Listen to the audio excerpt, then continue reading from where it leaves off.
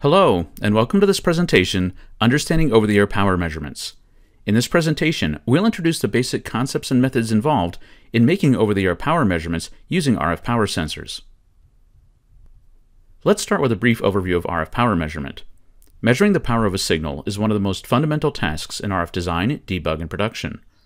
Although power can be measured with many different instruments, the most accurate and cost-effective way of doing this is using an RF power sensor. In addition to simply measuring power, some types of power sensors have additional functions, such as the ability to generate a power versus time trace. This is helpful, for example, when viewing the envelope of a pulsed or other time-varying signal. Most traditional RF power measurements are conducted measurements. In other words, our power sensor is connected to the source or the device under test using a cable. Conducted measurements are simple, inexpensive, and reproducible, and are the preferred methodology for the vast majority of RF power measurements. However, many newer applications require that power measurements be made over the air, or OTA. This includes some of the newer flavors of Wi-Fi, such as 802.11ad and 802.11ay, 5G operating at FR2 or in the so-called millimeter wave bands, and automotive radar.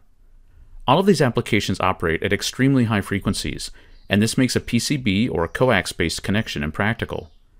In addition, many of these applications also use something called beamforming. This means that in addition to the magnitude of the transmitted power, we're interested in the direction of the power as well.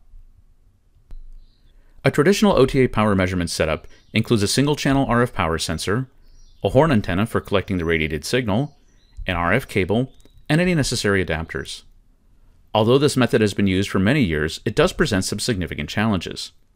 First, there's the issue of signal attenuation from the horn, cable, and adapters. This attenuation can be substantial, especially for the high-frequency applications mentioned earlier. And although they usually have very good directionality, horn antennas have a limited frequency range over which they can be used. This traditional approach also requires a dedicated sensor per antenna, so beamforming or other multi-channel measurements can quickly become very expensive. And finally, a system calibration is required to precisely determine the losses and other frequency-dependent effects. An alternative approach for OTA power measurements is to use a so-called integrated antenna module. In an integrated module, a wideband antenna is combined with an integrated diode detector so that power is measured directly at the antenna, with no need for RF cables or adapters. The module output is a non-RF analog signal. Furthermore, an integrated antenna module can be fully calibrated at the factory over its entire frequency and level range, removing the need to perform system calibrations. And finally, these integrated modules are significantly less expensive than having a horn antenna and sensor per channel. This increases scalability and allows better spatial resolution in beamforming measurements by increasing the number of measurement positions. But before we discuss beamforming measurements, let's start with a more basic case of a general over-the-air power measurement. There are two main applications for general over-the-air power measurements. The first of these is measuring the transmit power of a device under test. In this case, our OTA power sensor is placed a given distance from the DUT's transmitting antenna, and power is measured. In most cases, the result will be adjusted by the path loss between the DUT transmit and the sensor's receive antenna. The second generic case is calibration of the DUT receive power. Here, we want a specific power at the DUT input, so we place a sensor at the DUT position and then adjust the source power until the desired receive level is reached at that location. Now that we've covered general over-the-air power measurements, let's talk about the more specific case of beamforming. Beamforming involves controlling the direction of radiation in order to maximize the power at the receiver and/or to minimize power in other locations.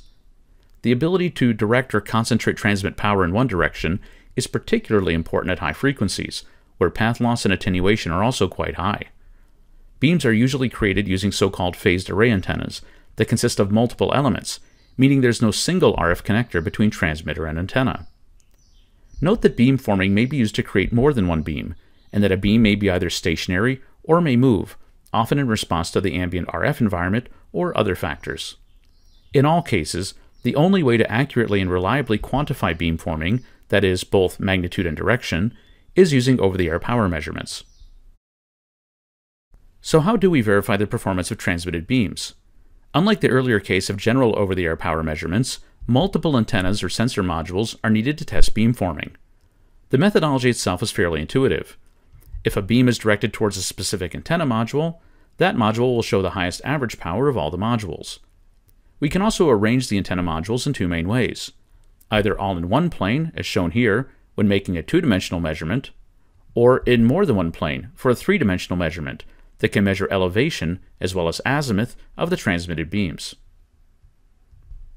So in summary, measuring power is one of the most fundamental tasks in RF design, test, and debug. Although most RF power measurements are conducted measurements, over-the-air measurements have become more important due to the introduction of technologies such as millimeter wave 5G, automotive radar, and the newer versions of the 802.11 wireless LAN standards.